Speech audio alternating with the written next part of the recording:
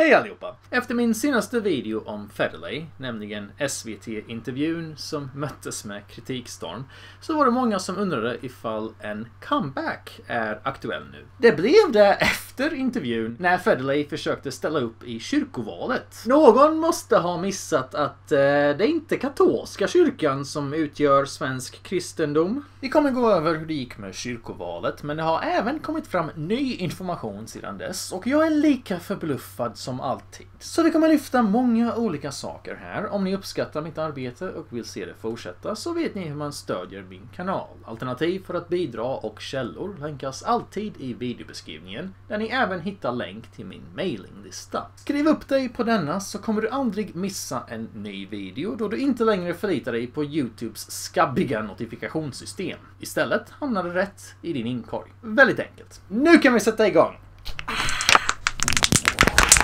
Inga ljudeffekter alls här.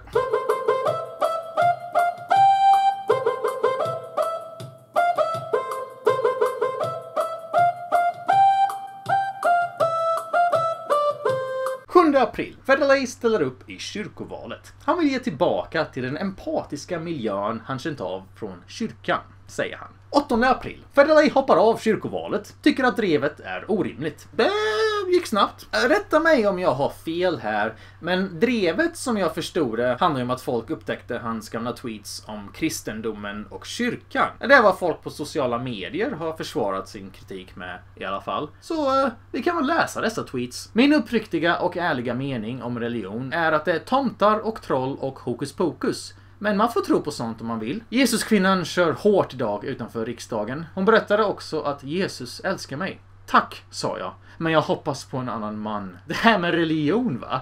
Vilken goja. Jag ser någon kristen debatt på SVT och tycker det känns som en för mig märklig debatt. Året är 2013. Aha, betyder det att jag måste läsa Bibeln? Jag har lämnat kyrkan sedan många år, så jag hoppas jag kan slippa. Winky face. Precis som Bibeln är full av skräp, men ytterst få tolkar bokstavligt. Men han var ju inte så bra, han där Jesus. Födelse och död är högtiderna. Men varför inte fira något som man gjorde liksom? Föds och dör gör ju alla. Vad tycker ni? Är drev verkligen rätt begrepp här? Är det konstigt att folk finner hans kandidatur märklig och olämplig när den är pratat så här om religion? Och kyrkovalet är så brett uppfattat som ett sätt för politiker att starta om att till och med Aftonbladet skriver kritiskt om det. Ni får gärna lämna en kommentar. Jag vill höra vad ni tycker. Efter SVT-intervjun och kyrkovalet så var det tyst ett tag. Men nu har det nyligen kommit en opinionsmätning från Demoskop där vi kan läsa Annie Lööfs succé.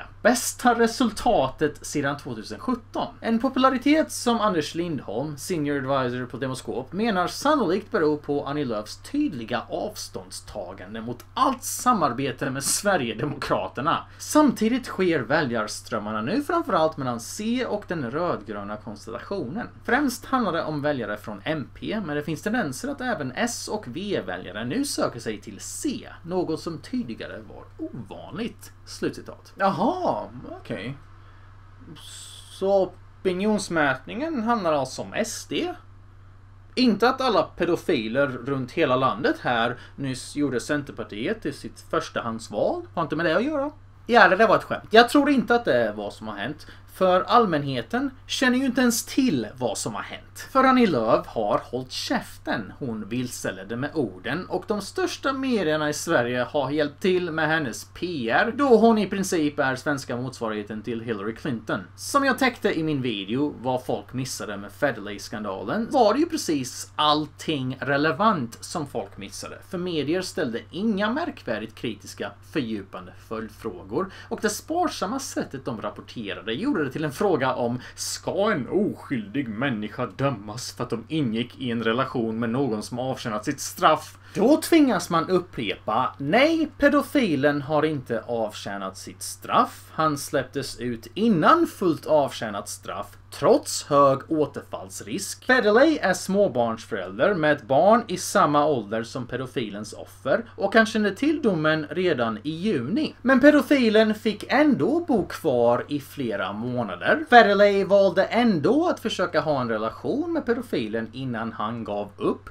Och grannar är förbannade då pedofilen haft kontakt med deras barn. Expressen publicerade chattloggar som hade läckt där man kan läsa Federleys resonemang, och detta gäller då domen han blev medveten om i juni. Citat: han har aldrig rört ett barn, han är inte pedofil, men domen är övergrepp på barn och det kan samhället aldrig förlåta. Därför kan vi aldrig leva tillsammans. Slutcitat. Därför kan de aldrig leva tillsammans. För att samhället inte tillåter det. Samhället kan inte förlåta det. Samhället står i vägen för kärleken här, nämligen. Förstår du? Normer och kärlek. 22 fall av grova våldtäkter mot barn och 38 fall av grovt barnpornografibrott då pedofilen livesände övergrepp till en annan man över nätet. Men det är alltså så här Federley uttrycker sig efter att ha läst domen. Det står ju för fan på andra sidan precis vilka brott det rör sig om och hur många fall det gäller. Nästan det första man läser. Det går inte att undvika detta. Så folk har lite svårt att få ihop ordvalen här. Men har man läst domen så hävdar ju pedofilen själv att han inte är pedofil, utan det handlade om sexmissbruk som spårade ur. Han hävdar även att han aldrig penetrerade, utan bara gnuggade sin lem mot ett barns privata delar. Vilket inte är ett bara. Övergrepp och våldtäkt lämnar samma trauma, och dessutom går barnens vittnesmål direkt emot pedofilens. Därför är det väl inte konstigt om folk tycker det är märkligt och dåligt omdöme att Federley tror mer på personen han blev kär i än domen och kriminalvården. Därför hade det varit bra om han vore så ärlig som möjligt, men istället blir han påkommen flera gånger med grova vilseledningar av sanningen. I ett kommentarsfält på sin Facebook-sida så utvecklade Federley sina resonemang kring våldtäkt överlag, som kan ha spelat in i mediehanteringen som följde.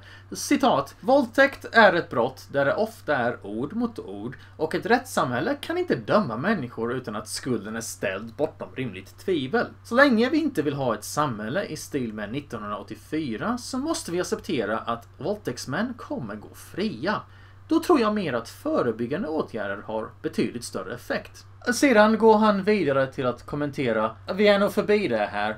Att dejta någon som har ett vedervärdigt förflutet räcker ju för att bli persona non grata. Slutcitat. Här uppvisar han alltså medvetenhet om vad som skulle hända om det skulle nå ut utanför bin. Sammanlagt så handlar det om allting annat än att låta kriminella sona för sitt straff, eller att brista i omdöme genom att råka dejta en före detta brottsling, som medierna försökte framställa. Det vi får läsa i medier är helt sjuka fokuspunkter som: Federley borde inte ha bjudits in till SVT för att han är sjukskriven. Vore inte en mer rimlig fokus alla lögner som denna politiker berättade i SVT?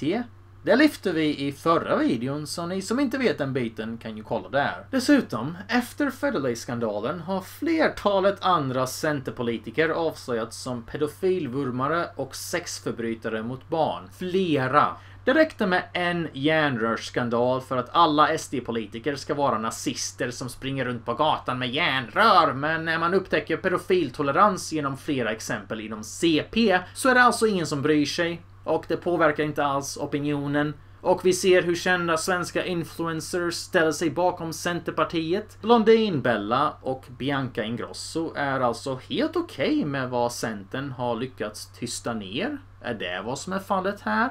Nja.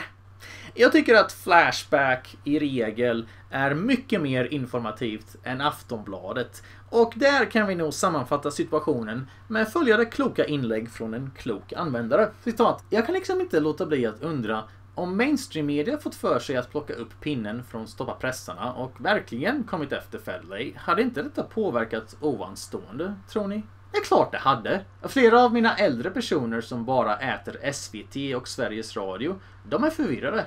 De säger, så en toppcenterpartist har bott ihop med en pedofil? Nej, du ljuger nu. TV har inte sagt någonting om den saken. Och inte radion heller. Anekdotisk bevisförning, jag vet. Nej, det var inte felstavat, det är mitt eget hittepåord.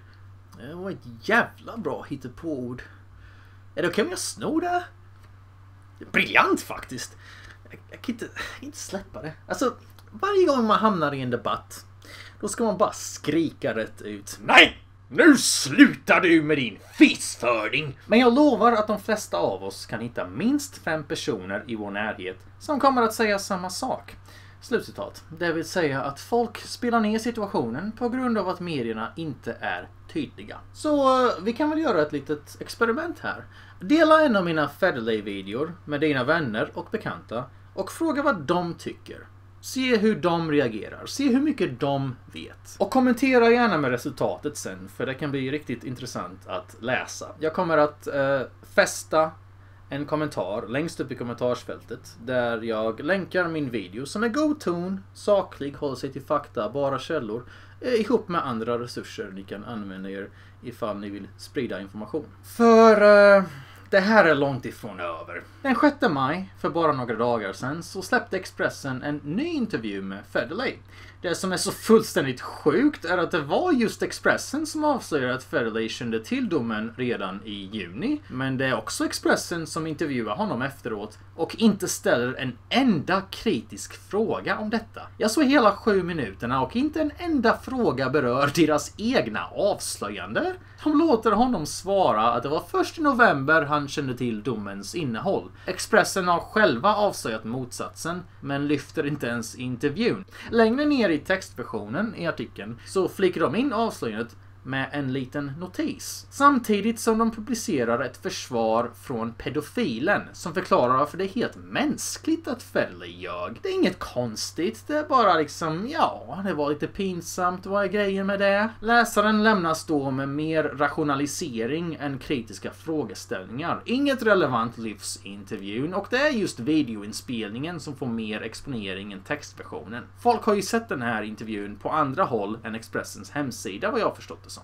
Så hur förklarar man då det här beteendet? Före detta journalistveteran på Dagens Nyheter gav insyn i medielogiken på sin blogg om det här ämnet. Citerar: "Det finns en orsak till att media agerar på obekväma nyheter med försök till mörkläggning. Vänskapskorruptionen mellan journalister och politiker. De håller varandra om ryggen och har ofta bindningar till och hållhakar på varandra. Just nu vet ingen om Federley kommer komma tillbaka till politiken. Därför är det säkrast för journalisterna att hålla sig väl med honom och inte bränna några broar. Det skulle kunna vara till, men för den egna karriären. Inom politik och media finns mängder av sådana här sjuka och samhällsundergrävande tysta allianser." Slutcitat. Det hade ju kunnat förklara en del, kanske. Gör man då ett kritiskt reportage för att särskilja sig själv från andra medier och framstå som opartisk, får man då senare kompensera med något snällt som inte är fullt lika hårt. För, som sagt,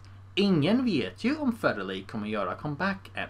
Då har jag också noterat att Expressen inte har gjort någon artikel på det nya skandalavslöjandet från Stoppa pressarna, nämligen att Federley fortfarande har kontakt med pedofilen. Denna artikel släpptes 4 maj, 2 dagar innan Expressens intervju. Artikeln förklarar i detalj hur de drog slutsatsen att de två fortfarande kommunicerar med varandra genom anonyma konton. Jag ser att Expressen heller inte har väckt den andra intervjun som gjordes med pedofilen än den 6 maj. Citat: "Ett rykte som förekom tidigt i härvan var att Federley och den sexdömde mannen ursprungligen träffades genom sitt gemensamma intresse för biodling. Något som pedofilen dementerar. Det är inte mitt intresse, det är Fredrik som kan det.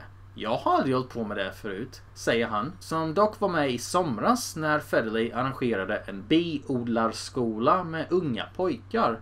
Slutcitat. Och detta samtidigt som det hävdades att man inte haft några barn på gården.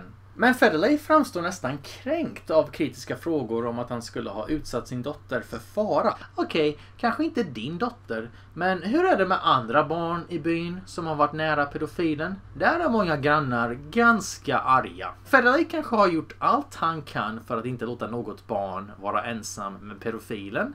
Men hur kan man egentligen övervaka en människa 24 timmar om dygnet? Det lyckades ju inte ens mamman med till pedofilens offer göra med sina egna barn, och där var han också inneboende. Kan ju påpekas att ingen annan journalist i Sverige har visat något intresse för hur de grova sexuella övergreppen ens kunde inträffa i mammans närvaro. Men den före detta DN-profilen fick ut domstolspapperna och skrev en lång informativ artikel du inte kommer få läsa i vanliga medier. Expressens intervju ger främst intrycket av en människa som anser att han har gjort 0 fel. Tidigt frågar Federley om det är rätt att han ska straffas för brott som någon annan har begått. Han upplever sig tydligen som bestraffad och begriper inte varför han har förlorat allmänhetens förtroende. Jag tycker det är ganska många som har förklarat varför.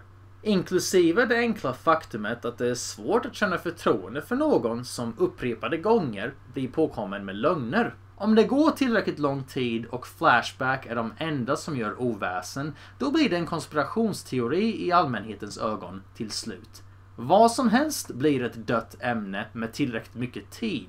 Man kan inte undvika att notera att Federley riktar in sig på att bemöta frågor gällande relationen till Björbo-pedofilen. Men han har inte bemött någon kritik gällande de 3 andra pedofilerna han har haft vänskapsrelationer med. Och där brister det.